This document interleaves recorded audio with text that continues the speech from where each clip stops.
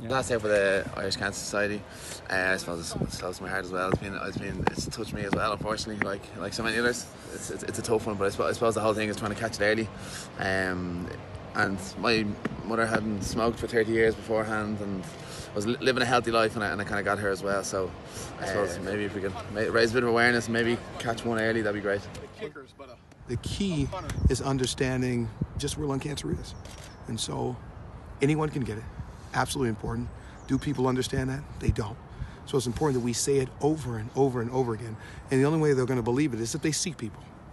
And so we want to make sure they can see them, not just the ones that have it, it's important to see it, but then the people that are affected by it. So people that have had a loved one that's passed away. So it's important with campaigns that Irish Cancer Society is doing along with other groups to make that clear that it can be anyone. Early detection is important, that treatment matters, and that research is what drives all of it, with our ultimate goal of having more survivors. But it's just one of those things, just have to kind of take care of any signs or symptoms, just don't hesitate and get yourself checked out, Joe.